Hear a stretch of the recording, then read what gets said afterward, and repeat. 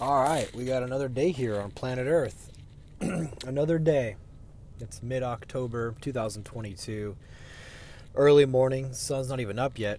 You know what really sucks about Christianity is that once you receive the Lord into your heart, once you receive Jesus Christ as your Savior, and on that day give yourself to God and receive God, knowing that you are now healed and cleansed and are born a new creature.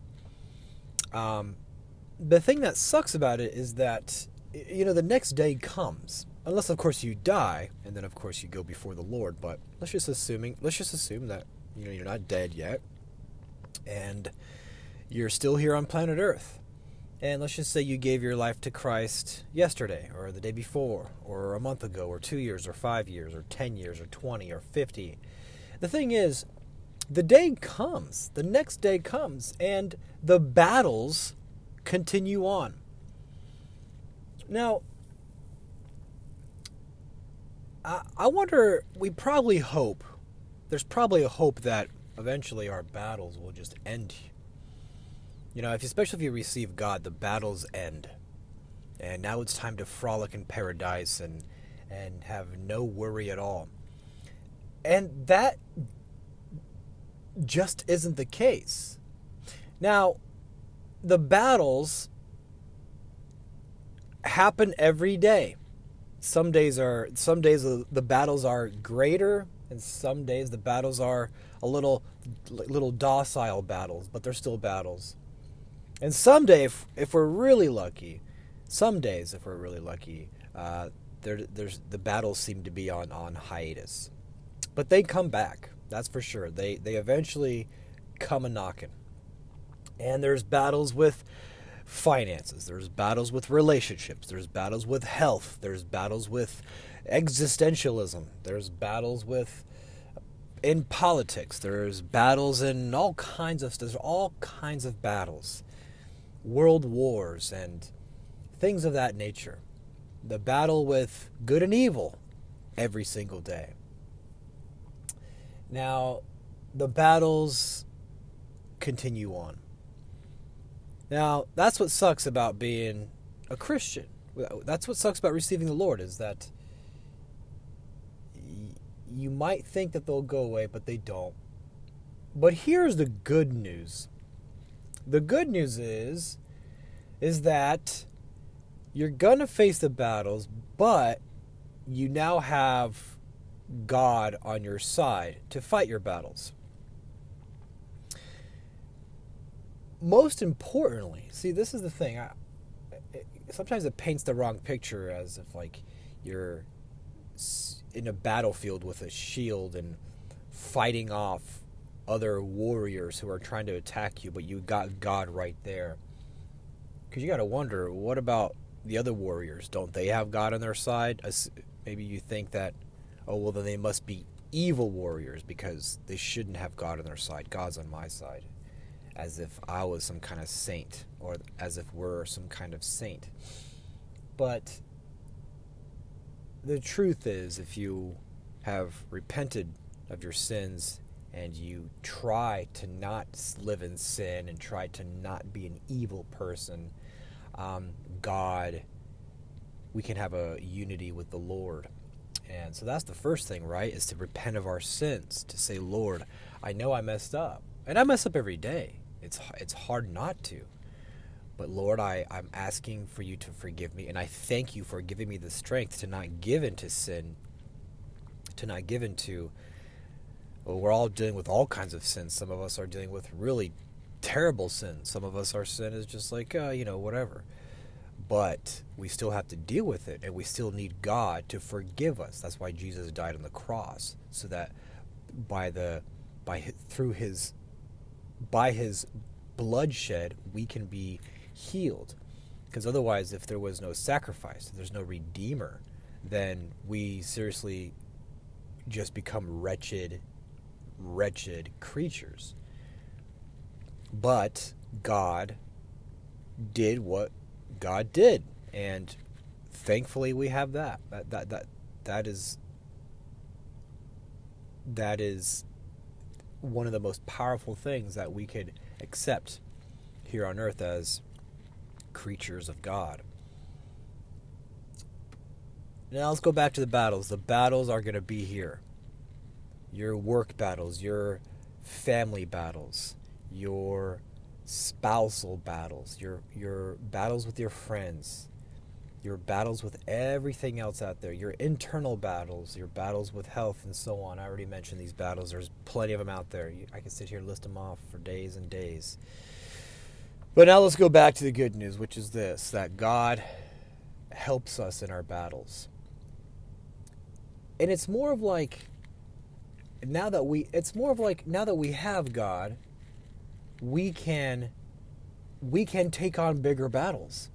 We don't have to constrict and implode and lose our sense of identity and become disoriented and lose our balance in this world, because it gets worse. It actually can get a lot worse. It's not just like, oh, I'm having a hard time organizing the family together with my wife and being disciplined with the kids and so on. It goes further than that. It's like, hey, at least I'm properly oriented. At least I'm stable enough in my spirituality, in my mentality, to be able to have a productive conversation with my wife. And that I am not losing my sanity. So God gives us stability in all these. Those are battles that He fights for us that we may not even think that we're fighting, but we are. And again, we can choose difficult battles. We can choose them. I mean, they're going to come get us anyway. The battle's going to come to our front door. But as a Christian, as a God-fearing Christian, you can start to face bigger battles. And that's a good thing. I mean, as much as it would be great to frolic in a peaceful park and fish all day and not have a single worry in the world. I mean, that's great, right? We like days like that. We all have days where we can go out and fish and hang out and not have to worry about anything. Or maybe it'd be even better if there was absolutely nothing to worry about. And that right there is just the epitome of heaven, right? Isn't that what we all desire? Just to be able to have absolutely zero worry and zero responsibility, zero concern for the outcome of things. It's just always going to be great. Well, the interesting thing is we can actually have that. We have that through the Lord. Because we know that God is the Alpha and the Omega. That God reigns forever. These temporal things sometimes seem so large and that it's the end all be all to things. That your current circumstance and your current hell that you're going through is the finale, which is simply not true. Now, sometimes we carry along these hells for sustained periods of time because we don't fully give it to God. We have to fully give it to the Lord. Once we receive that peace with God, praise the Lord Jesus Christ, once that's there, then the battles aren't so bad. That doesn't mean that we still don't have to fight them, fight in the battles, and persevere, and become victorious over the battle. And we're assured that another battle is on the way. But the battles can get easier, especially as you have God on your side and allowing God to be the warrior, to be God. it's important to have God on our side. And we can, once the little battles are being fought and won, we're going to take on the bigger battles. Bigger responsibilities. Not that we want to be over encumbered and completely unbearably heavy laden. It's just that, hey, I fought a few of these battles and I won them, and I can take on a little bigger battle, and I can take on a little bigger battle after that, a little bigger battle, and I know that with God on my side, I can endure these battles. So that's the Christian life. Whatever that, I don't want to make it too plain, but God is a good God. And sometimes,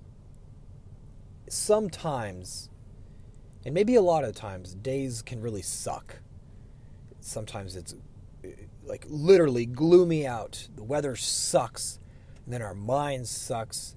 Not that our minds and our spirit needs to conform to the weather of the day, because the rain's going to come and it's going to be shadowy and dark and ugly. And then the sun's going to come out. It's going to be a beautiful... Think about it right now. Right now it's October in Ohio, and it's seriously... The clouds are... It's so gloomy out. It's so dark and gloomy. It looks like I could just reach up and touch the clouds because of how thick and dark and low they are. And, you know, all you got to do is just go up a few thousand feet and go beyond the clouds, and you'll see that beautiful bright sun. It's perspective. It's where you are. Because right now the sun is shining. It is beautiful. It is actually very beautiful. You just pop right up above the clouds. I can't wait till I finally get my paramotor so I can fly around. So that's an interesting thing. It's perspective. Right now, this is just your perspective. You might be going through your individual hell. Things may not be working out, or you got a ton on your plate. And it's like, oh man, that is your unique experience. And be okay with that, because you have God on your side. God's right there. And you're going to get through it. You're going to get through it as long as you put your faith in the Lord and just keep inching forward every day.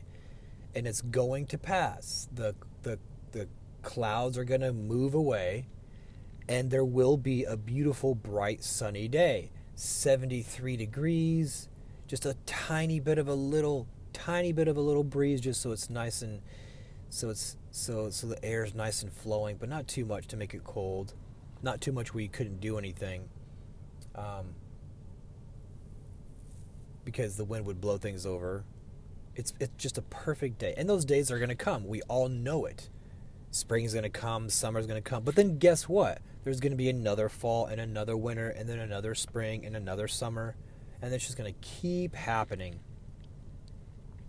And we know this now. It's not a surprise. The battles in your life are going to keep happening. But during the battles, you always know that God is always there in control. God forever reigns. Is that not the best thing to put your faith on? That God is a provider. God's there. The battles will come, but God forever reigns. So thank you, Lord, for this day. No matter what happens, people are going to go through crap today. I'm going to go through crap. Something's going to go great for somebody today. And for somebody else, it's going to be awful. And for somebody else, it's going to be all right. And for another person, it's going to be just extremely amazing. But everything ebbs and flows. Everything goes this way. The tide goes in. The tide goes out. What goes up must come down. Blah, blah, blah, blah, blah. And it's just the state of how... It's just the way things are here in this beautiful creation of God. So I just want to lastly say, have a fantastic day. Don't worry about tomorrow. John Assaraf said it nicely. He said, don't let your anxiety for tomorrow ruin your peace for today. And that's good. And I'm not one of those hipster, like, hey man, all you have is today, man. Like, don't worry about anything. Just live in the now. There's a certain truth to that, but you're also you are also a product of all the experiences and decisions you made in the past. You're also what you do right now affects your future. You have to think about the future to know where you're going. You have to set the goal in the future. You have to have an aim for somewhere in the future. Now, are you aiming down or are you aiming up? Are you aiming on the side of evil or on the side of good? And this is what we have to decide. And it's like, yes, you can decide those things in the present. That makes sense. It makes sense why people say, oh, the present's all you have.